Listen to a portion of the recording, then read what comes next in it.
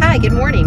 I'm Marlynn Orlando, and this is your morning cup of In the Know. I'm on my way to the PA office. I go there once a week to check on things, check the mail, make sure the office is fine. Like most of us, I'm working from home these days, making sure that we're all being safe and healthy. However, on Friday, the governor did announce 24 counties that will be moving to the yellow stage for business opening. And most of those counties are in central and north central Pennsylvania.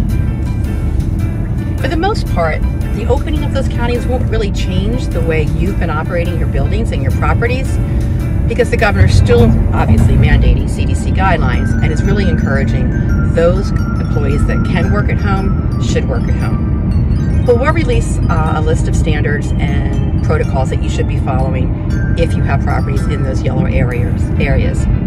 And as the rest of the counties come online, we'll make sure you're updated on that as well as any other mandates or important information. As always, please check our website at www.paahq.com for all of our coronavirus resources.